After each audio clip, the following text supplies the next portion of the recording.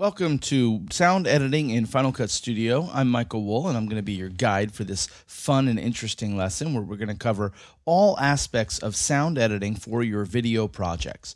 We're going to be working with dialogue, music, and effects all separately and adjusting a lot of different things to improve the dialogue or the audio in your tracks, whether you're working in a documentary type project with interviews or narration or a narrative project where you've got actual dialogue that's been recorded in the field. We're going to be doing a lot of different things from compression and equalization to boosting and attenuating different levels.